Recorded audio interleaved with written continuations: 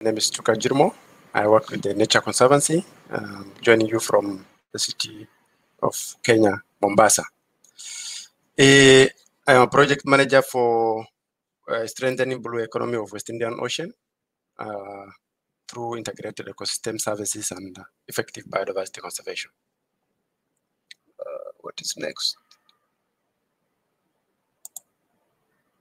One word about the Nature Conservancy is our mission is to conserve the land and waters on which all life depend.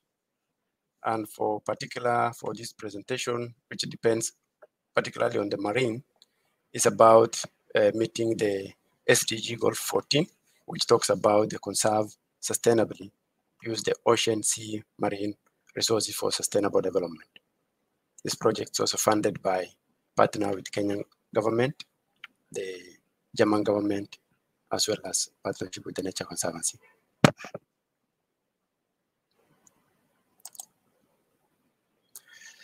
The West Indian Ocean areas which we are covering is Kenya, Seychelles, Tanzania, and Mauritius. These areas have rich biodiversity, coral reefs, mangroves, native forest, global important biodiversity, and also very much vital for food and livelihood. Marine spatial planning, what is it? Marine spatial planning generally is just bringing together the ocean users to come and coordinate in a coordinated manner, make a decision and plan the use of the ocean.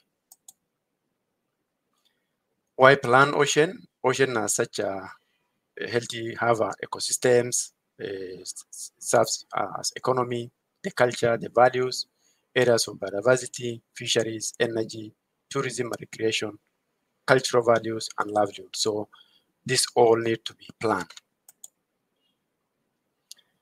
So why now?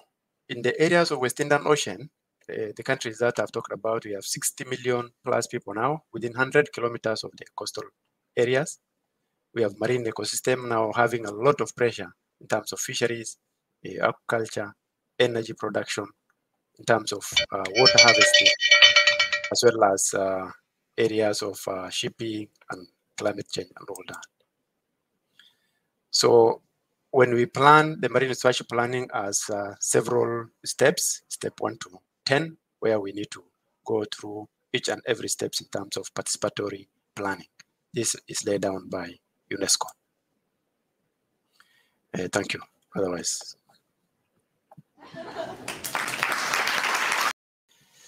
Yeah, this project is funded at KAIKI, International Climate Initiative, funded by German government. So that is, they are providing funding to this project, where we are now involved in those activities of marine spatial planning for Kenya, for Tanzania, Mauritius, as well as supporting fisheries and marine spatial planning in that area.